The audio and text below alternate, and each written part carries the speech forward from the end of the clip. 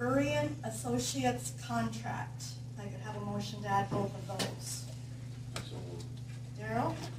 And a second. Second. Okay. All right. And a vote, roll call vote to approve. Aye. Lori, Daryl? Aye. Crystal? Aye. Aye. Tara? Aye. Okay, motion is passed. So Monty will be added and the Burian contract will be added. Okay. And then the agenda, approve the agenda. Question? Was there anybody here that was here to show up for the meeting that wished to speak? That's out of order. Oh, well, someone had contacted me that they wanted to be on the agenda, Yeah. and I was just wondering, I didn't know their faces, but I didn't. You can make a motion if you want to. Are you wish to be on the agenda?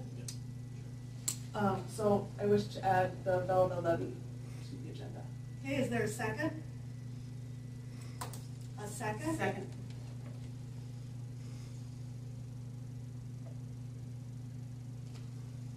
Okay, and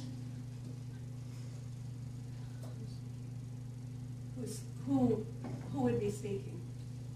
I don't know their names. Hi, I'm Ryan Ackerman, the administrator for the Service River Joint Board, and then David Ashley, our chairman. I think we emailed you, didn't we? I've gotten some emails, yeah. Yeah. I think we're going to let Monty answer your question. Okay? Oh, there's a motion and a second on the floor. Okay, all in favor, Lori? Nay. Daryl? Aye. Aye. Austin? Aye. Tara? Aye. Okay, motion passed. Should we, do you want to address that now? Sure. Why don't you? Yeah, I guess if you're on the agenda, go ahead. What I can say is that we've been communicating with your attorney. Right. And I received some materials from your attorney today, and maybe I could outline this for the board as to what the issue is before you speak. So the district installed a new water line, and the district has received all of the approvals necessary for the water line that has been installed. But there's an issue that the resource board has raised with the water line going under their levee. And what I'm trying to understand is what the regulatory environment that we're in to determine how to resolve the conflict or the dispute that has been raised. And frankly, what was my expectation that we would receive the materials from your attorney, we would have an opportunity to review them, and then we would have a discussion about what it is that you're asking of the board. But I guess the floor is yours. Well, Madam Chairman and board members, again, Ryan Ackerman, work as the administrator for the Service River Joint Board.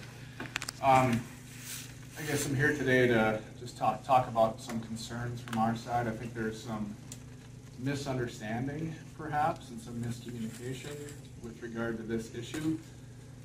Not here to seek resolution to this issue today. You know, we've got our attorney engaged in this as well. He's going to be working with Monty on figuring out the logistics of all this. But I just think there's a fundamental misunderstanding of the concerns from our perspective.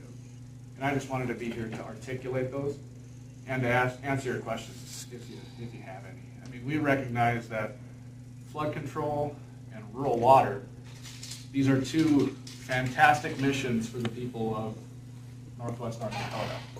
So we're not here to say that one is, better than the other, but that we have to work together to be able to fulfill both missions simultaneously. I think that's in the public interest, and I know you guys agree with that. So I just wanted to talk through some issues from our perspective here. I'm not going to go through the memo that we had developed. This was shared with North Prairie's engineer. Thank you, with Wade. A lot of this information there's some additional stuff that's been updated within here as well, so Monty can review this at his leisure. But fundamentally, we have some concerns with the safety of the levee following the directional drilling of a water line beneath that levee. Okay, so fundamentally, the concern is that when you directional drill a pipe, the drill head that you use is typically larger in diameter than the water line that you pull through that hole, right?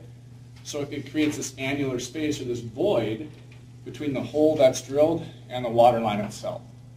That void creates what's called a preferential seepage path and is a big concern for us with regard to levee safety. In terms of the permits that are required and stuff like that, the attorneys are going to go through that and determine the regulatory framework for exactly what is necessary and all this stuff. But from our perspective, we believe that there are 3 different permissions or permits that are required for this. Number 1 would be a Section 408 permit from the Army Corps of Engineers. Number 2 would be the local floodplain development permit, which would be issued likely by the city of Velva and perhaps McHenry County. And then the third would potentially be a conditional letter of map revision from FEMA. And the reason why this comes into play is because the installation crosses a congressionally authorized flood protection levee that was built by the Corps of Engineers and shows up on the national, as a part of the National Flood Insurance Program's flood insurance rate maps. Okay, so on these FEMA maps, this levee system is recognized and it gives credit to the citizens that are behind that so that they don't have to purchase the high risk, high cost flood insurance. Okay, so it removes that purchase requirement. So any time that any type of activity could render that system ineffective, FEMA can potentially de-accredit that levee, and it places all the residents behind that levee back into that regulatory floodplain, and they're required to purchase that flood insurance if they have any type of federally backed mortgage or debt instrument on their property. So, there's a couple of concerns. There's the safety concern, and then there's this FEMA flood insurance concern, right? From our perspective, we haven't gotten through these processes yet. I think first and foremost, we want to address the safety issue that is with this installation. We think there's a way to do it. Would love to have that conversation, productive conversation with your engineers about how this should be done. But fundamentally, the process is broken here because we discovered this issue when somebody from our office saw a directional drill rig sitting in the ditch at Highway 52 at Velva drilling a water line underneath the levee. So we had no idea that this was going to be happening, and somehow, some way, the appropriate entities need to be notified. Now, there was a permitting process that was followed for this, including getting local floodplain development permits from the city and McHenry County. But the real problem is that the maps that were used to get those permits are different than what was actually installed. So let me say that again. The maps that were used to get the permits did not show a water line going underneath the levee.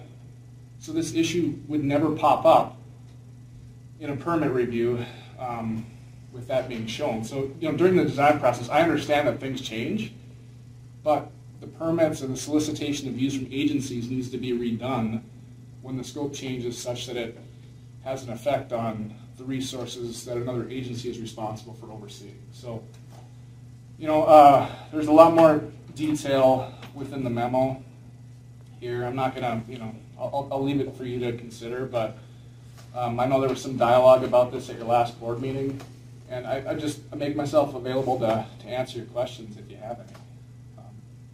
Would you be willing to come back and we can have our engineer here? Yeah, of course. Okay. So I think that what makes sense to me is so my getting involved in this was raised as an issue, and of course what I'm trying to determine is this a legal issue? Is it a good neighbor issue? Is it a regulatory issue? Like, what's the regulatory or legal environment that we're in? Yep. So I can determine what the nature of the conflict is, so I can advise the board as to what their legal rights are, which might be different than how this gets resolved. And so I've been communicating with your attorney about that, about saying, hey, send me something that I can understand exactly what you just were saying about this is a FEMA issue, so I can understand what that issue is, because I think there's a fundamental disagreement between your engineer our engineer as to whether this water line is a safety risk.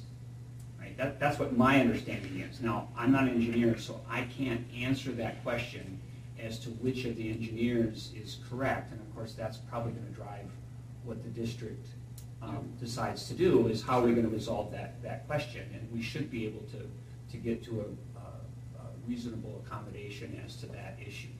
Yeah, and I guess Mr. Rodney? Rodney, yeah. Thanks, I got that right. And board members, yeah, our intent is not to go, honestly, to go down a legal road with this. I mean, these are two entities, North Prairie, the Service River Joint, three entities, North Prairie, Service River Joint Board, and City of Velva. We're all going to be here a long time, right? And we all want to be good neighbors. We certainly don't want this situation to happen again, because it's in our all collective best interest to figure out how to navigate through these issues. You know, I guess if there's a disagreement on the technical merits of this, if North Prairie's engineer is going to sign off on this, saying that this meets levee safety requirements, I have yet to see that certification, although I've asked for it. Okay, because I know that it can't be done with the installation as it sits today. We're looking at this through two separate lenses. I'm not going to pretend to look at it through the lens of what's best from a water supply perspective. That's not our arena to get in here with. But I will weigh in on what's best from a flood protection perspective. And fundamentally, the installation that's there increases the risk to the citizens of Velva. And that's ultimately, I know that's not acceptable to you guys. It's certainly not acceptable to us or to the city of Velva. So let's just work together on a... Is the question. I'm sorry? Can that risk be quantified?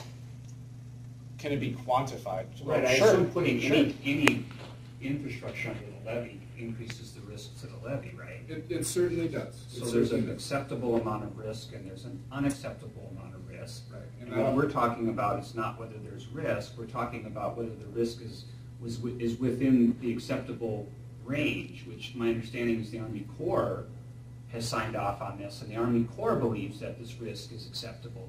Do I have that correct? No, you don't, sir. Okay, well, did the Army Corps issue the 404 permit, didn't it? The Army Corps did not issue a permit. The Army Corps did state in an email that no Section 408 permission wasn't required, which, quite frankly, is a mistake on their part. Okay. And we've had dialogue with them, too, and now that they understand the full scope of what was done in terms of this water line installation and also the abandonment of, I think, 3 water lines underneath the levee, they're not happy about this either. So will you share that communications with us? Because that, again, what you're telling me is different. That's from right. That's why I want the input. Yep. Again, my plan for this was to have this meeting after we had your material and our engineer was here, so we could have this conversation once and not conversation now and a conversation now with after we get the material and we have our engineer here. But what you're telling me is different from what our engineer is telling us, right? What the engineer is telling us is that this isn't an Army Corps issue, it's not a FEMA issue, it's your engineer issue. And again, I don't know how to sort that out, but we need to sort that out, right? Yeah, and I think what I understood to be Teresa's thought on this, and Teresa, correct me where I'm off here, but there was a desire to pull in a third-party regulatory agency to serve as an arbiter on this. No, that was not what I said. Okay. I said to Jason, I said, I said, again, North Prairie does not want to be a good neighbor, and we all have to play in the same arena, right, for many years to come. But all entities have to get around the table, but we have to see what all of you have. So when I talked to Jason, I said, I got the information that you put underneath, how you did over by the riverbed, right? You guys sent me mapping of how you had to go under the riverbed over by Roosevelt Park where the zoo is. And I get all of that. And that being said, we all talk about levees here. I get why you did what you did there. And I'm not an engineer. I'm not a specialist. But let's talk about the levee. And I think that's the part nobody really understands. Because when I talked to members of your board, they thought it was along the river. It's not on the river levee. It's far from the river levee. It is on the south side of Highway 252 by Prairie Electric. So what you did at Roosevelt, where you crossed the river and you did it a certain way, I so get that, right? Because you know as well as I know when the water's churning and you got flood, whatever, it's going to churn up your bank, and I can understand that. But we're talking the south side of the highway. The water that would be there would be standing water, so it's not going to be churning water up against a levee that's put there. I mean, I think everybody should see the picture first, so you can understand where we're talking. And in visiting with some of the members of your board, they thought it was along the river too. And I said, it's not on the, I said, it's not even on that side of the river. So again, that's where things kind of get construed for me. But again, and I've always stated this, if we can all get around the table and get all our facts straight, and if you can give me the entities that show what the Corps is going to say, they're going to tell us we've got to change it, it's not right. If you can get FEMA to say, you have to fix this, then I think it's a no-brainer, we have to fix it. And I don't think we're there yet, Ryan, and we're not trying to be difficult, but I don't think we're there yet, and when we're there, we'll have to do what is the right thing to do at that time. That's all I say. But we definitely want to let Monty finish doing his research. Yep. Because there's more to it than, you know what I mean, we gotta. So we will have to have another conversation. Yeah, I don't think we were expecting, final resolution of the issue here today, but I think there's been a communication gap between our concerns and the board, right? And Teresa just alluded to one of them, and I tried to address up front, and I obviously wasn't effective at getting it across, but the concern isn't with churning water, the concern isn't with superficial erosion that churning water creates. The concern is underground and preferential seepage paths that are created by directional drilling underneath the levee. So we're still disconnected with regard to what the concern is. Right, and I think it'd be great. I think it'd be great to get around the table to talk about it. I think that is a logical. Right, but if the concern is effective communication, you don't show up the day of the meeting, ask to be put on the agenda, provide us with material, and then have your lawyer email me material on the day of the meeting, right? That's not how you do effective communication. You do effective communication by communicating ahead of time that you want to be put on the agenda so that we can have our engineer here and we can understand from your attorney what he's saying, and we can have an intelligent conversation. Yep. So, I mean, I'm glad that you're here, but the method that you've chosen when you reached out to us, I don't know, 3 weeks ago, and the answer was, have your lawyer contact us with what the issues are so that we can do this in a reasonable, logical way, and you ignored the request. So again, we're going to have the conversation, but I don't think that it's legitimate for you to come here today and say you're interested in effective communication when you've chosen to behave in this way, which is not respectful to this board. I apologize if I've been disrespectful to anybody here. That's never my intent. I don't want to come across that way. So please accept my apology. With regard to trying to get on the agenda, we made that request several weeks ago, and we're not given a response, yes or no. We're basically just told, Jack, our attorney Jack, is going to be working with Monty on this issue, and okay, fine. And that he wanted to research. I communicated pretty clearly what the process that the board wanted to follow was, and nobody followed up with me to say, hey, can we have a conversation about that process? Sure, and I guess just to, the insinuation that we pop here and throw this on the board in a very disrespectful way, I think that's pretty disingenuous to say that, because we've been dealing with this issue for almost 2 years.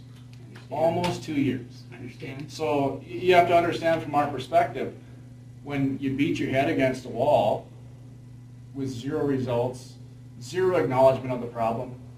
I mean, we have to. We acknowledge the issue. We communicated. I had a phone conversation with your attorney about this matter. Did you know that? Yes. Okay. So it's not that there's no response, right? I just was made aware of this right before the last meeting. I've had a conversation with your attorney. We've emailed with your attorney. We've designed a process to do this in an orderly fashion.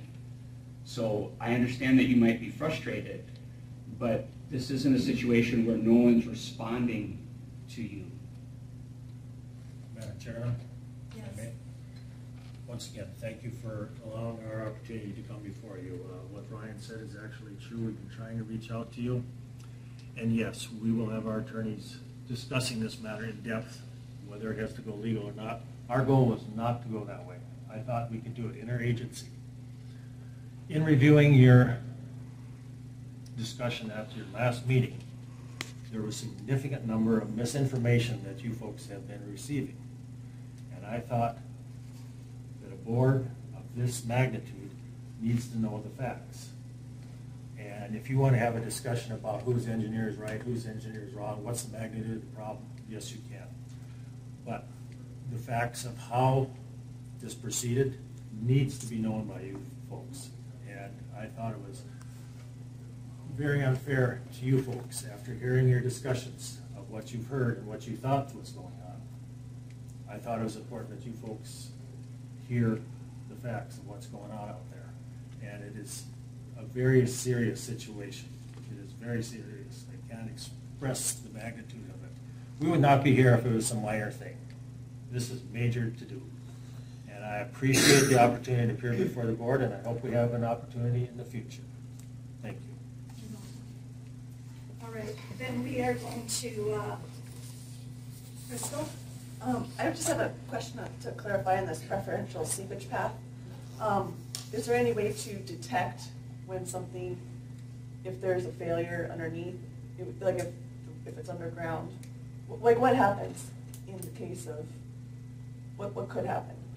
So the scenario that we're most concerned about would be one in which the soil becomes pressurized because of water on the wet side of the levee. It pressurizes the soil underneath it. Water seeps into this space between the pipe and the borehole, and then it surfaces somewhere on the dry side of the levee, on the protected side, right? I want to be clear, like, we're not concerned about seeing a little bit of water there on the dry side of the levee. What we would be concerned about would be actual levee foundation material, soil, moving through there because of gradients within the soil. You start to move that foundation material, ultimately, the failure that happens is one that can happen very, very quickly. And it's one in which basically the levee just kind of falls into a hole. And for the most part, you have no forewarning of this. That's one of the real criticals. This could be a silent killer, bottom line, because you don't know what's going on underneath ground. Turbulent water on top, you see that, oh my gosh, we've got a levee break. Let's get the helicopters in, sandbags, whatever, plug it up. This is just silent. All of a sudden, it's pre-saturated, the soil's underneath, and you get pressure on the wet side, it comes through, and it's out, gone. You have no time. And then do you have an idea for how to, like, what's the best, in your opinion, what is the best way to solve this? In my opinion, the best way to solve it is excavate down to the pipe, excavate underneath the pipe, maybe by 2 feet or so, while supporting the pipe so you don't lose service. Backfill that with some sort of a flowable fill, something where we're not going to have any voids around the pipe, and then backfill with clay, backfill with the levee material that we took out on top of it. Like, honestly, that would be very likely an acceptable fix. However, this does need to be evaluated, through kind of the risk lenses, if you will, to see if, for example, like, if you look at the water line that goes throughout your whole system, we would want the water line to fail in some place other than underneath the levee, right? Because that particular risk is something that can be catastrophic as well. So we'd want to make sure that the pipe, may be weaker on either side of the levee to kind of have that failure occur outside of that levee prism. In areas where that's not practical, another thing that we've done is we've actually cased that water line pipe in a steel pipe.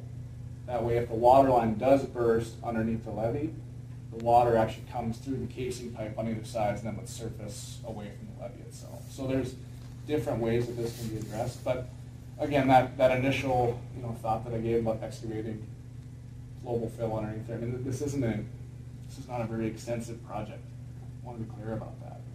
But the other thing that we do have to address are these pipes that have been abandoned. We don't know how they were abandoned and if they represent a significant risk or not.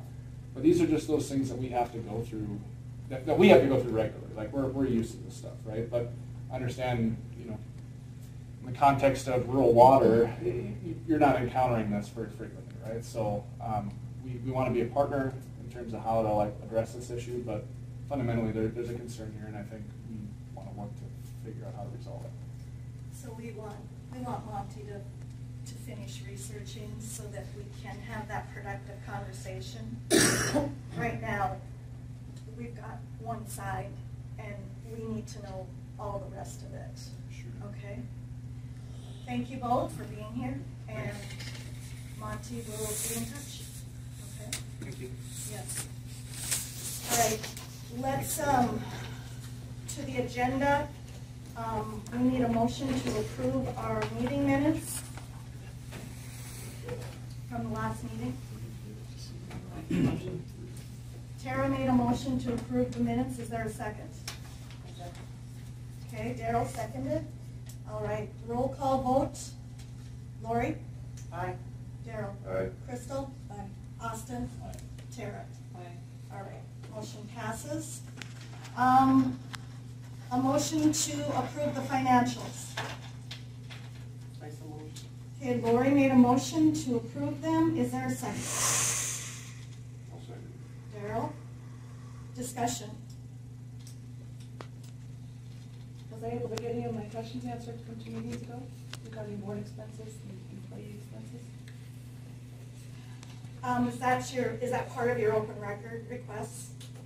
Well, I had asked for it at 2 meetings ago, and you told me that you would get them to me. And before I was said, you need to ask your questions ahead. I was told to ask questions ahead of time, so I did, but I still didn't get them asked at the last meeting, or answered at the last meeting. Do you want to jump So in here? I'm still waiting for those, and I asked for the records because I asked for that board too. What records are you referencing? Is it the reference that you're seeking? An itemization of what's included under the title board expenses. So the information that's used to create the financial report, I want to see that information. I don't want to just see the summary, I want to see what's inside the details. Right. So you got the copy of the letter on your open records request on that material, correct? Yeah, I received an email from them. Okay, and is that the records that you're talking about? Yes. Okay. Thank you. So I just want to understand, right, and so when we get to the part of the agenda to talk about the records request, I will be discussing that, but we understood that as being an open records request, and the district has responded to that the district is not required to create records that don't exist as part of an open records request. Well, it does exist because it was used to create this information. These numbers had to come from somewhere. So I want to know the numbers, I want to know the data behind the numbers. So however I have to do to ask, however it takes, whatever wording I need to use, I think everybody knows what I'm looking for. I want to know, I want to see an itemization of what's under employee expenses. Okay, Is it a $1.99 Apple.com bill? Is it Hoo-Hot? Or eating at Ground Round? Where are those expenses accounted for in our budget? Or are they included under meter replacement? Or what's under meter replacement? But I can't even get a very simple response of what is under board expenses and what's under employee expenses. This isn't hard. So do you want to do this now, or do you want to? No, let's do the approval of the Okay, financials. all right, so let's do a roll call vote. Lori? Aye. Daryl? Aye. Crystal? No. Austin? Aye. Tara? All right. Financials are passed. Old business. We're gonna put Monty here, because we added him to the agenda. Okay, so a couple of things that I wanted to be on the agenda. The first, I guess, is that we should reconsider the scope of my representation and the Velva Law Firm's representation of the district. So my understanding is the district had reached out to my law partner, Tammy Norgard, about providing legal services to the district. The district signed a retainer agreement, and since then I have been providing general legal advice to the district. So what that means is that as part of the operations of the district, if there are legal questions about contracts, the recent purchase of the real property, the open records requests, the open meetings issues, coming to the board meetings, right? Basically anything that the district needs for purposes of legal services. My understanding is that is within what the board approved of. But I did get an email from Director Hendrickson where it's her understanding that my representation is limited to governing documents and not providing general representation to the district. And so I thought the best way to address that was just to bring it to the board, and my understanding and based on my review of everything is that you've hired me and my law firm to provide general legal services to the board, but to the extent that the board wanted to make a change to that understanding, that now would be the time to clarify what my role is. I'm happy to do as much or as little as what the board wants me to do. But my understanding that I've been working under is that you've retained me and my law firm to provide general legal services to the district. And that's correct. Okay. All right, so that's like I said, I think the best way of handling that is just to bring it to the board and see if our understanding is the same. The second issue that I wanted to have a conversation with the board about, and I'm not 100% certain what the resolution is, and but it has to do with Director Hendrickson's open record requests. As I've indicated in several of the emails that I have sent, the legal issues raised by Director Hendrickson and the open records requests and her communications with the North Dakota Attorney General's office concerning the board is generating a significant amount of work for the general manager and for me as your counsel.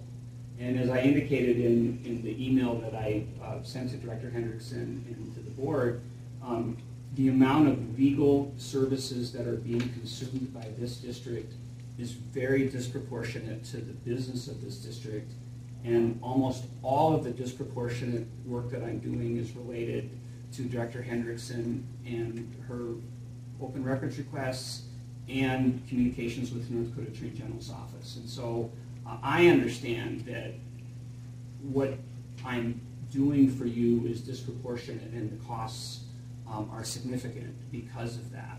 What I want to say is that the open records issues are not binary. They're not yes or no, give the record, not give the record.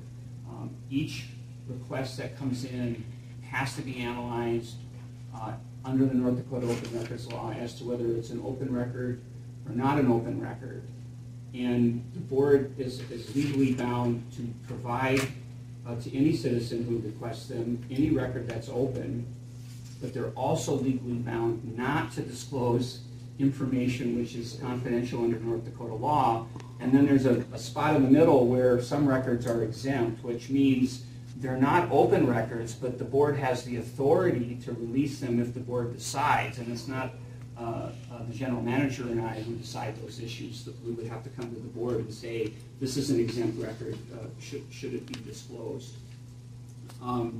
So what's causing the expense is, part of it is the number of open records requests and the information that's being requested. Part of it is then when an answer is given, Director Hendrickson is going to the Attorney General's office, and then the Attorney General's office is contacting me, and then I'm communicating with the Attorney General's office to try to resolve those disputes. And just by way of example, I was on the phone with the attorney from the Attorney General's office for about an hour earlier this week, trying to resolve the issue that you got the opinion on concerning the financial records that Director Hendrickson asked for, and how to interpret North Dakota law as to those. And we're still reviewing another issue which involves the Verizon phone bills, and my office hopefully will have an opinion on that here shortly. But what I want to tell you is that sometimes the request for a record from a citizen is a simple matter, and those records are given immediately. Sometimes the request is a more complicated legal matter because we want to get it right. We want to give the records when they're open, and we want to not give confidential information. But we have to look at each request when it comes in. And that, like I said, is creating significant expense for the district. When you say significant, like? I would say $3,000 or $4,000 a month of expense, or more. And I'll give you an example is that, again, this isn't an open records request, but there was an issue with whether or not the district's bylaws were properly adopted at the annual meeting in 2021. Two prior attorneys looked at this and had given kind of informal decisions or opinions that the bylaws were valid. But then Director Hendrickson challenged it, asked for another decision, and so I reviewed that, and I think that review was probably between $3,500 and $4,000 a time to review all the materials and issue a decision. And my understanding is that Director Hendrickson has asked the Attorney General's office to review that. I don't know if that's correct or not, but it was a conversation I had with the Attorney General's office. Again, this is a legitimate question, but if you want a legal answer, then there's a legal expense, right? So that, I mean, I don't know how to handle the open records law. You're under a duty to respond to each open records request, and we will continue to process those. And again, I'm 100% in favor of transparency in the board and the district providing access to the public to the records that are open by law. What I am trying to avoid is that some of these requests require the district to manipulate software, for instance. And if it's just Director Hendrickson asking the question, then it's only one person. But what happens when 5 or 6 people come in and they all want the district employees to manipulate the accounting software to produce reports, right? At some point, the staff time that is being taken up on this stuff becomes problematic, and we can't treat an open records request from Director Hendrickson one way and an open records request from somebody else a different way. Okay, so that's on, just one second, that's on the open records part of it, and that is a matter of law, and there's nothing you can do about that except keep processing each record when it comes in, and hopefully as we get through some of these issues, we won't have to revisit the legal research involved in how they're resolved. That's more by way of information. The other issue that is raised has to do with Director Hendrickson being a director on the board. And she is correct that as a director on the board, the law allows directors to have access, which isn't necessarily a copy of a record, but access to information that might not be an open record. And we need to work our way through that because that's the other part of the conversation that I've had with the Attorney General's office. And the board has a set of policies about how directors gain access. And so we have to have a conversation about whether that policy is being followed. And within that policy, the board also has the ability to remove a director's access if the director's requests are impeding the operation of the district. I'm concerned from a legal standpoint about Director Hendrickson having access to confidential records given her public Facebook page. And I'll tell you why. My office does a lot of advising of school boards and other public entities, and as part of that, we recommend that members of school boards and directors not have public Facebook pages related to their board positions. Why? Because the United States Supreme Court has said that if you are on a board or a commission and you have a public social media page, you can create liability for yourself and you can create liability for the public entity because your Facebook page becomes an arm of the entity. And if you do things like remove comments or block people, it's treated as if the entity is removing comments and blocking people. And then the entity gets sued for a civil rights violation, or the entity and the director gets sued for a civil rights violation. And so I'm concerned about access to confidential information and then it ending up on a Facebook page of a director where then it seems like that is the official policy of the board. Now, on the other hand, Director Hendrickson has a complete constitutional right to free speech and to maintain a social media presence. And so there's some tension here between these things, and we're going to have to sort that out. But point, legal resources, right? We got to sort this out. We got to figure out how we're going to advise Director Hendrickson, or how the district is going to direct Director Hendrickson concerning her Facebook page to not create liability for the district, and how we're going to handle confidential information if it's given to Director Hendrickson, and then so that it doesn't end up on a public Facebook page, because that is the same then as the district potentially publishing it. So what I'd like to do, and I wanted to get direction from the board, is I'd like to come at the main meeting with some recommendations about how we're going to sort this out and how we're going to resolve this tension between Director Hendrickson's position as a director and her ability to access records which are not open. And maybe that will solve some of the issues with the open records expense, is to direct some of these maybe into an alternate policy or a different position. So anyway, I wanted to raise that, and if it's acceptable to the board, that's what I would do, is I would come back at the main meeting with some recommendations on these issues. We haven't gotten an invoice from you for quite a while, and I noticed that it hasn't shown up in the latest reports. Out of order. Right? You've done nothing but talk about me for 10 minutes.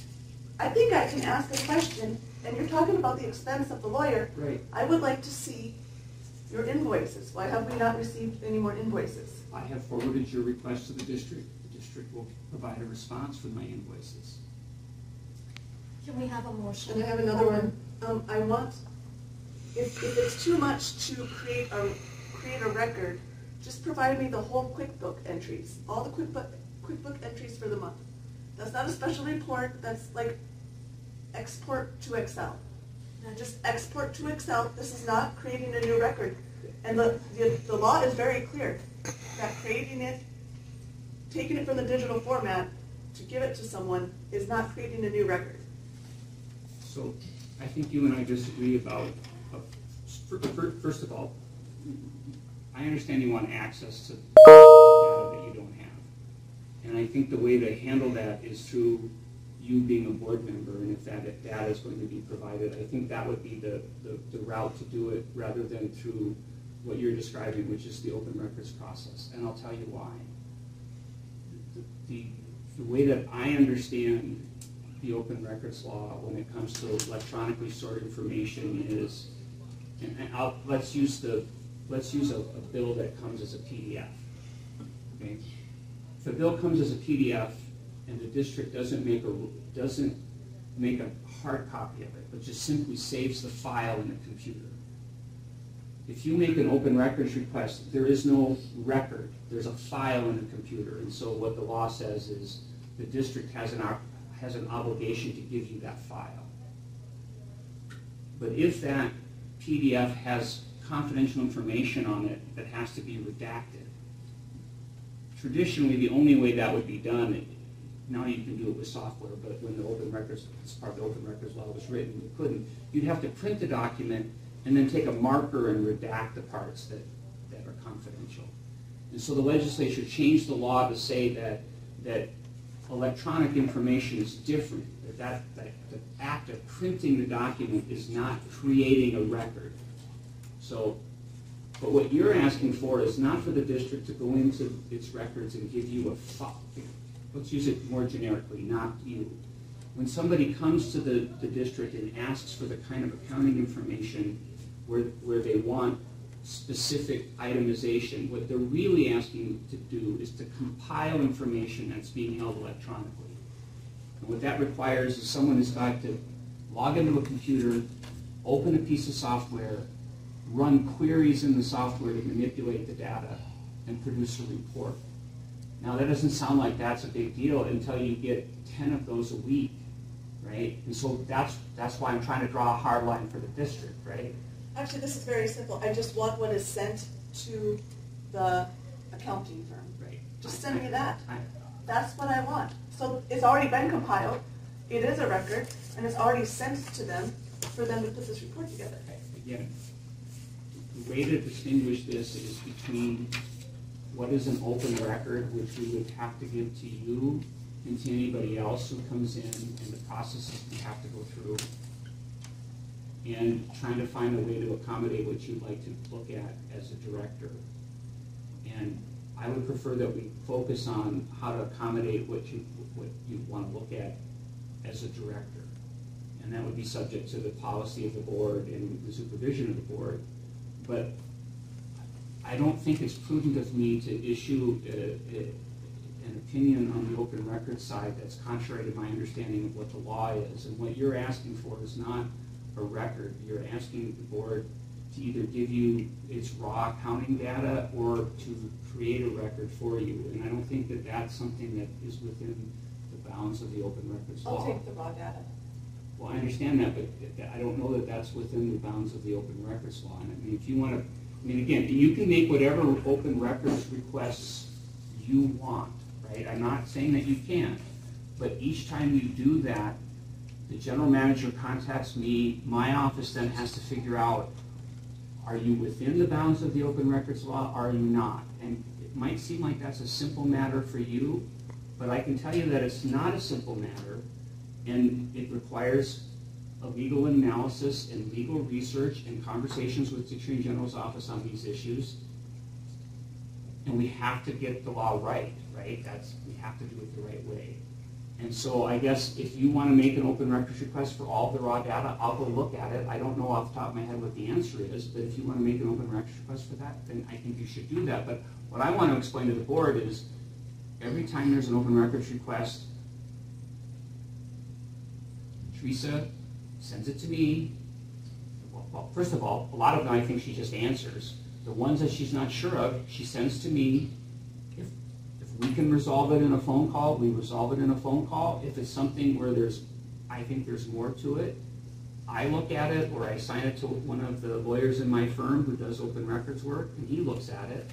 And then we go off and do the research, and we come back with an opinion. But it's for some of the things you're asking for, it's not as simple as me just saying, yeah, give her the record. I got to go look it up. I've got to go figure out whether the record, what the record is, and sometimes that involves talking with the Attorney General's office. When I can tell you, I talk to the Attorney General's office and I say, what do you think? And they don't always know what the answer is either, right? So this is, what I'm trying to explain is that this is a complicated system that you're interacting with, and that's fine. You have the right to do that, but each time you do that, there's an expense to the district, and there's no way around the expense as long as you're making the request. There's no way around the expense. Some lawyer's going to have to, if it's not me, some other lawyer is going to have to look at these to make sure that the law is being complied with. Can we have a motion for Monty to bring recommendations on how to better deal with this for our May meeting? So moved. Daryl, is there a second? Tara? I'll second. Okay, roll call vote. I just want to rewind a little bit so I know how to word that, the minutes. The motion. Yep. A motion for Monty to bring recommendations to, obviously the demonstration the last 20 minutes, to better handle this, okay? I would say that to address Director Henderson's access to information as a director. I mean, I think Yeah. that's what the issue that I like. I mean, I like to steer it in that direction. I agree. Okay, roll call vote, Lori? Aye. Daryl? Aye. Crystal? No. Austin? Tara? Aye. All right, motion passes. So we will have that on our May agenda. Was there anything else, Monty, you wanted to address? No, those were the things that came up this week. Okay. We have the Burian contract. Yeah, I just got these, and, I had asked, you're all aware of Sarah and the asset management program that she put together for us. And, she's got that all put together, we've already dealt with that part, but it's a complicated little piece of software, right? So, it doesn't do us any good to have the program if we don't use it and know how to, get the information in. So I asked her to put together a comprehensive planning model training on and on-call assistance. So she's going to show myself, she's going to show my office manager, and she's going to show the operations manager. So there'll be 3 of us. Then she's going to train us on how to and how it works. And then in here you will see, and I've got some for you to pass it out, I guess, so everybody can see. There should be 1, 2, 6, 7 pages, and you'll see how she got where she got. Oh, hold on. Sorry, I should have had them staple them, and I apologize. I'm not that smart. They just made not 1. 2. They didn't make them all together. Yeah, I've got my 2. Oh. And then, here's page 3. Just in case you're wondering, you know, we've always talked about this before, but I'll reiterate it again. What this program does for us is it has all our assets in there. It tells us when they're going to come up. You put in when you do any improvements, when you put in new pipe, then it comes off of still an asset, but then it comes off of when it has to be replaced, and then you extend it out to when it has to be replaced. And the State Water Commission or Department of Water Resources, as they're called now, when you apply for funding or whatever, they're asking districts, what kind of asset management do you have? Where's your program at? It doesn't, you know, that's one of the reasons why we have this too, because it's all in black and white. You know, we can say, here's what we're doing, here's how much money we set aside, you know, for asset replacement. And this right here is just exactly what I said. It's a comprehensive planning model training on-call assistance, and the dollar amount that it would cost for her to provide this to us. That's what it is. That's the 3 savings. I apologize. I thought they just run this and then. Here, right here. Is that's yours? I don't need it. I got it. Oh, Okay, hold on. so Yeah, then we got. I got 6 pages.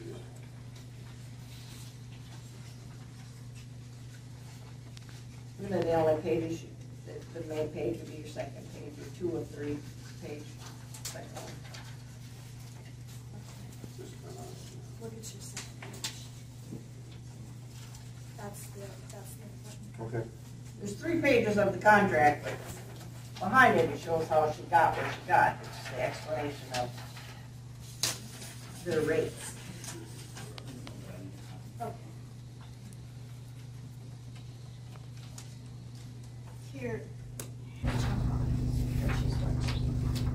Yeah, these are all page 2 or 3. I I don't have 3. You want to? And Austin needs 3 and 3.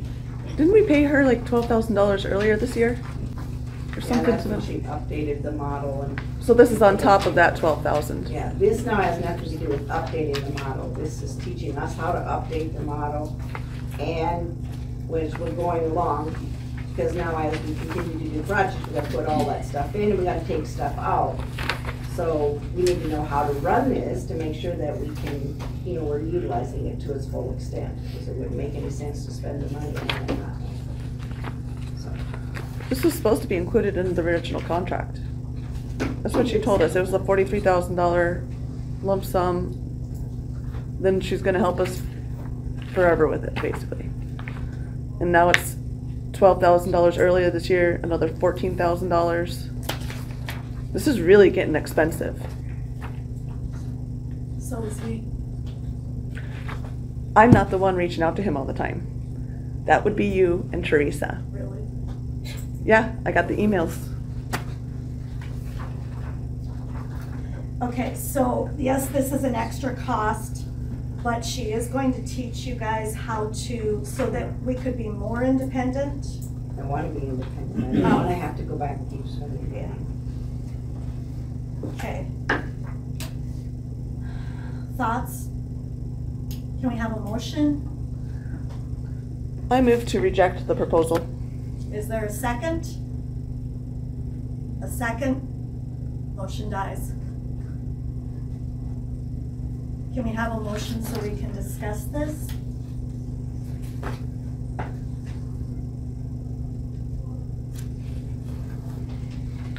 I move because I think we need to discuss it, so. Okay, is there a second? Second? Okay, discussion.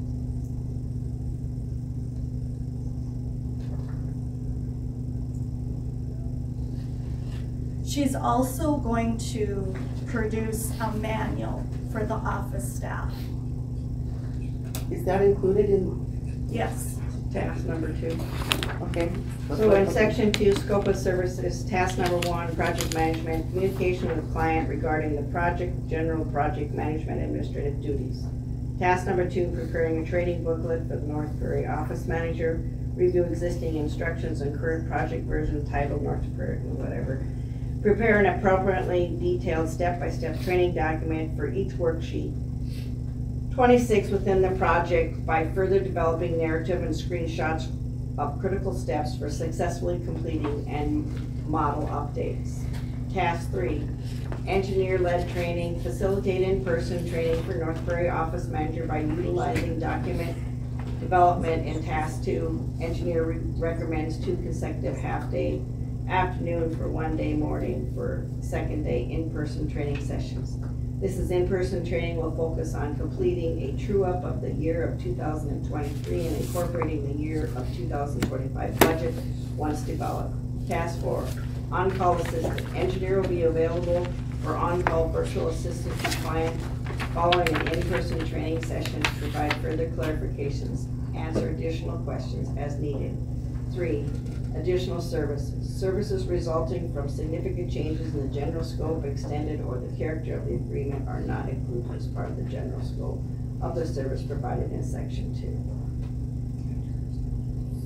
This is 4, and it says if authorized, you can read that, by the client, engineer will provide services beyond the scope of this agreement on an hourly basis in accordance with the standard hourly rate schedule, which is Exhibit B, which you have in front of you. There are no additional services anticipated as of the agreement acceptance date. Client shall designate a person to act as the client's representative with respect to the services to be provided under this agreement in a timely manner so as not to delay the services of the engineer. Section 5, it shows you the fees. So hypothetically, we approve this. This covers us for the year. Yeah, we're not gonna keep going down this road. She's not gonna keep doing the work. We're gonna do the work. Okay. We just need to make sure that we know how we're doing the work in the program. So it's basically a software training program. She's gonna help us through that. And then once she does this, then your staff and you will be able to run with it. Yep. So she doesn't have a manual already made for just general clients that purchase this? So other people can figure it out?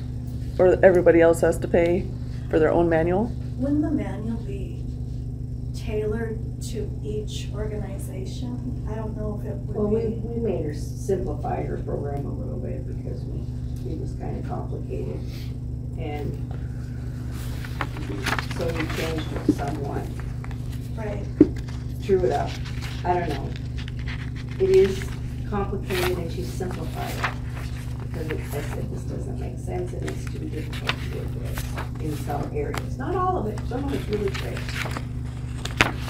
But you spent the money, I want to finish it and I want to make it so that we're utilizing this service. Right. Because this is the map of the future and this does lay it out because it coincides with the 10-year capital improvement plan. And as you know, that's a working document that you gotta add and subtract and take things off, and sometimes things get done faster than they need to be done sooner, I guess, than where they are in that 10-year plan, and you're always adding on, right? So, you have to have a roadmap, and you need to keep track of your assets. You need to know when they were put in. You need to when they're placed. It was a lot, to develop this and get the right information to make sure that we had good information in there, that it's solid. It was a lot of work. Because nobody's ever compiled it like that before. You know. Well, a lot of the first lines, nobody knew exactly, you know, did they this year, that year? You know, when it first went in, yeah. So, Does it I make mean, it- and as we went on, go ahead. Does it make it better for continuity down the road? We have different people in different positions, and now we have the Bible, so to speak, or the roadmap to take us where we need to be and where we've been before in the past. Is that basically what it's for? So Yeah, you gotta, you anybody know, can pick just it like, up. it's like an SOP. We have SOPs in our office, right? We have an SOP for how to do this task, whatever. This is the same thing. She's gonna create an SOP, a standard operating procedure for this program.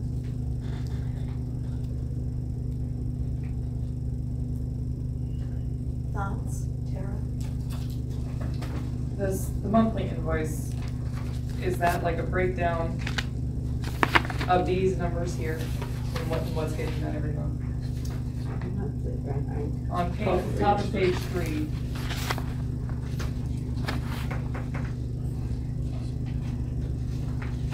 Okay, and what are you asking? Monthly invoices? Is that referring to this total and it's gonna be broke down? She's right here. Monthly invoices will be prepared and sent to the client as set forth in Exhibit A.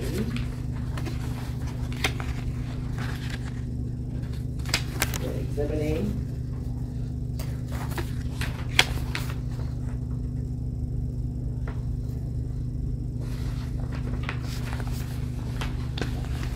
I mean, I guess I can go back and ask Sarah, or I can get her on the phone too. I guess I can ask her, and if you want to, I guess my understanding is, and this was my understanding from her, that this total, it would not exceed that, and for that, we will get 1, 2, all these things done for this amount. I think the fact that it would give independence, right? Okay. I didn't want this to go on and on and on forever, right? Right? So, we have to stand our own 2 feet. Right.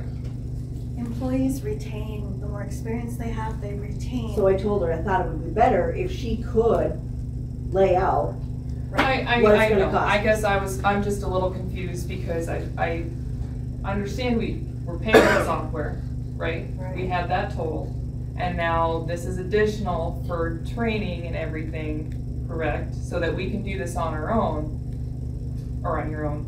So I was confused by the monthly invoice. That's why I said, are we going to continue to pay additional?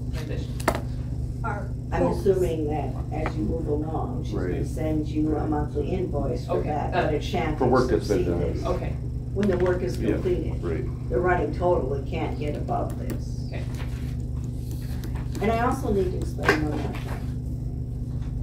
When Sarah did this, when we hired her, this is her program, she built this building. Right. And she works for a different engineering firm. It's still her program, but it's not the same as one. Makes sense? Okay, let's do, any other questions? Let's do a roll call vote. All in favor? What's the Lori? motion on the table? The motion. Was to did we have- discuss. We don't have a motion. We just got this, a motion for discussion. Yeah. We need, the original motion. Wait a minute, you made the I think I motion, made the motion too. she so seconded we it, could so we could discuss have it. discussion. Now Gotta we're have a ready. motion in order to discuss. I think I made the motion. You did, Yeah. and Lori seconded it. Or So- did you? No, you have it correct, that you want a roll call vote on the motion to discuss this. To No. Because pay this. there's no motion on that yet. Well, I maybe misunderstood my motion. I said I made a motion to go ahead with this with the idea that we need to have a discussion. That was my ad lib. Oh, okay, okay, That was my ad lib. Maybe I shouldn't have done that way, but that's what I meant. okay. So we could incur discussion about the motion. Right, okay. Let's do a roll call vote. What, can I clarify something? I Yes. think you should put in there. Don't put it in there, not to exceed this amount. You're approving, but you can't exceed this 14,115. I think that's how it should read. Okay, Okay, you can't go over this. all right. Roll call vote signify by saying aye. Aye. Darryl, Crystal? No. Austin? Aye. Tara? I, Okay, motion passes. Now we've been contacted by quite a few members who want this. We're doing informational meetings, and Monty is going to draft a guide that we can follow for these meetings, okay? These are all scheduled except where it says tentative. So basically, we're explaining what the bylaw revisions are. I talked to one of the mayors yesterday and one of our bulk users, and I said, by passing this bylaw, then next year, we can do mail-in votes if the board agrees to it. Because people don't necessarily want to come to these meetings. So it would give the members still their vote and their say if something happened and they couldn't be at that meeting. So he's gonna do just a printout sheet, which you all will get, and it's just meant to be an educational and informative meeting, okay? Crystal? You forgot to put my name on here. No, You could do it, Jane, all of them. You remember at lunch. Your director at lunch. Well, everybody gets one specifically assigned to them, but I didn't get one specifically assigned to me. because you're at large. Oh, okay. I have a question. Yeah. For Austin, City Hall, which City Hall are we talking about? It's the city hall in July. In Delash? Okay. I didn't know they had one. Yep, they do. Okay, There'll be a letter that will go out okay. to everyone, and you'll have that. Kaylee just typed this up quick, Sure. because we don't have those last two, but we have the date nailed down. They were pretty sure, but they had to check their, just to make sure. Just because your name is only by your area, you still are welcome to go to more. Okay, but Monty will get us the sheet that as far as educating, and they're not meant to be long. Okay, it's just that members, they said that this was something they wanted to see, so. Yes, please. Yeah, please. so, we were talking about this before the meeting, and when we put together the proposed bylaw revisions, they do, I think, three, I think I said this at the last meeting, but for purposes of trying to communicate with the participating members as to what at least I was thinking about when we put these changes together is, first, throughout the bylaws, there are what I would call style changes. They're not substantive. There's some capitalizations and some other things, and you see those throughout all the red line version, and they're just really trying to clean the language up and their style. Then second, what is occurring through these is people don't go to public meetings like they used to. And so what we see is that more and more cooperatives and water boards and things, they're having a hard time getting people to come to the meeting on the day that the meeting's scheduled. And so the idea is to try to broaden that participation by allowing people to participate either in virtual meetings, which we're probably not there yet to have a virtual meeting with 400 or 500 people attending by Zoom, but that technology I think is becoming more prominent. But also to allow people to vote by electronic mail ballot or by some kind of absentee ballot. And again, the idea behind that is that for director elections and for any kind of resolutions or motions or things that are made that you want to put in front of the participating members, that somebody could participate even if they couldn't come to the meeting. They could participate by vote. And so that's part of this. The third thing is, because people don't participate at these meetings at the same rate that they might have in the past, the bylaws the proposed amendments are designed to try to make sure that before the district moves forward with something based on an annual meeting, that you have some broad consensus of your participating members.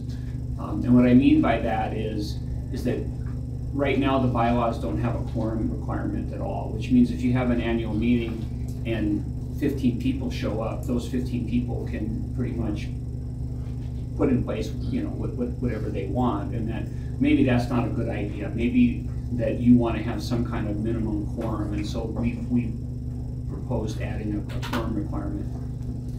The other issue has to do with members making motions from the floor at the annual meeting.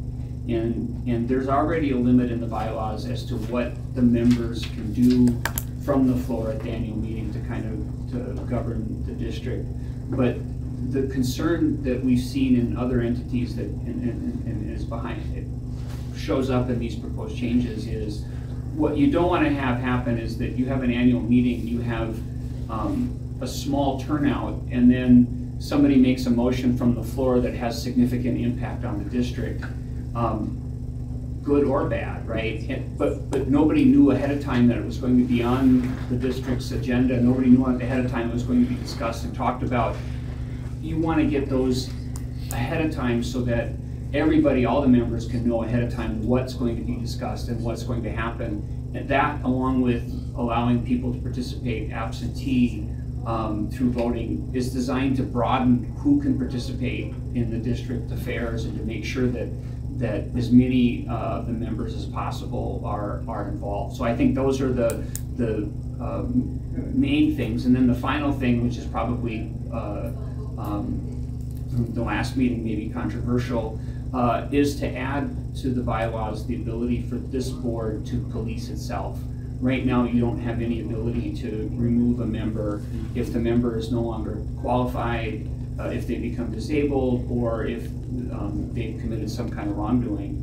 And so, for instance, if the treasurer of the entity of the district were embezzling from the district, you wouldn't have the ability to remove that person. They would have to go to the members. And so we are recommending, and the board has recommended that ability. So that generally, in a nutshell, is what the bylaw revisions would allow if they. Didn't you say that most boards already have that in place?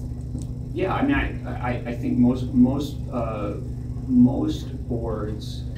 in the cooperatives that I deal with, the board has the ability, and when I keep referring to cooperatives, and the reason I do that is because in the Century Code where the water district is formed, water districts can be political subdivisions, but they can also be akin to cooperatives, right? So it's a very much the same model where a cooperative is member governed and member owned, and the boards are member governed and somewhat member owned because it's a political subdivision of the state.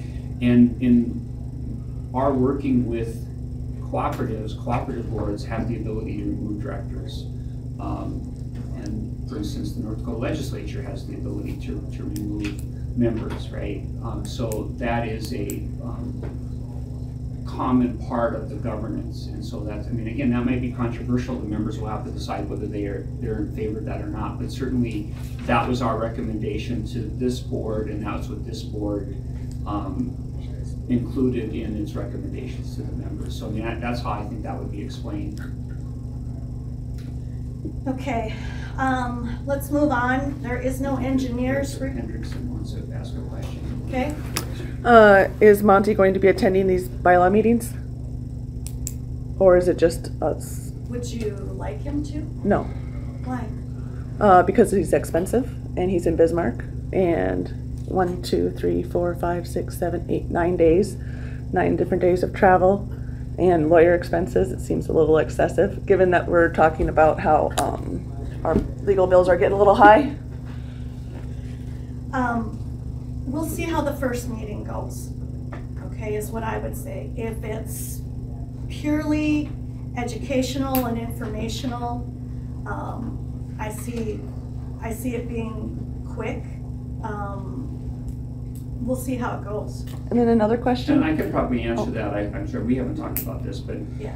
I'm in a 2-week trial starting Monday. So my ability to attend any of these meetings right now, I don't think is likely. Yeah. So, All right. Another question. So if I want to add something to the agenda To what agenda? at the annual meeting. So, like, let's say I just want to add something to the agenda, You know how to do that. Email Teresa. and then it will be added? It depends, I no, think the annual meeting agenda is set by the bylaws. yeah. Oh, okay, so currently, anything that gets added to the agenda is done at the time of the meeting? I have to look at that. The bylaws have an agenda for the annual meeting. I'm not, Old business, new business. yeah. So if I want to introduce something at new business and you want to have this advanced notice, then will you put it on the agenda? I'm sorry, I'm not sure I understand what you're asking. Yeah, be specific. Well, you said that we need to have advanced notice of what's going to be discussed at the meetings. So who sets that agenda, and Yeah, no, or is there like some sort of, like, is there discretion? And who makes the discretion of what gets added to the agenda and what does not? So I think we're talking about two different things.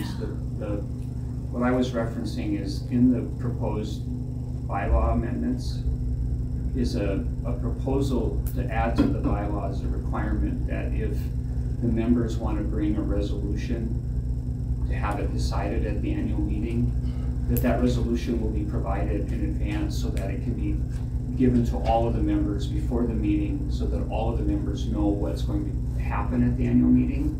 And I think that's a different question than how the agenda at the annual meeting is set. So maybe it would be best if I proposed a resolution then to submit. It would have to fall within the 30 day. And when I mean, because we would have to send that out, and we have to send that out. Yeah, I mean, Okay, well, so anyway, so I would like to add to the agenda my proposed jurisdiction map, which actually I've revised a bit, where it just follows the highway lines. So I'm gonna have a proposed revised jurisdiction map.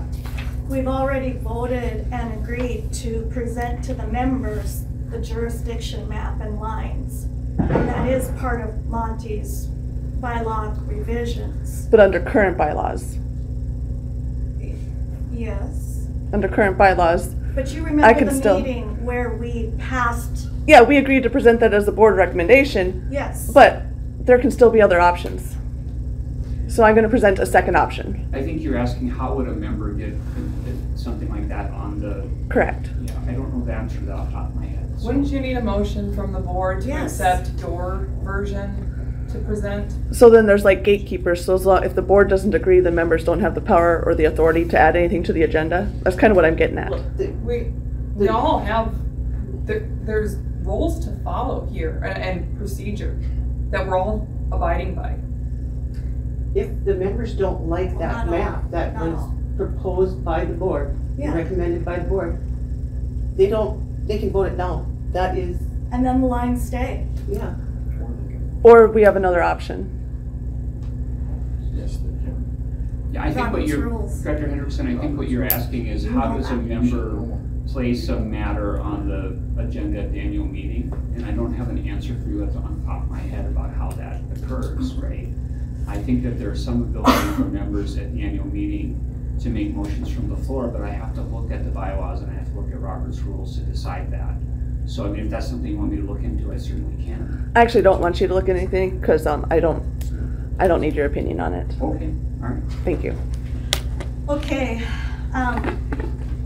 no engineers report. Our May meeting is held here. Yep. Held here Tuesday, May 28th at 11. And with that, our meeting is adjourned.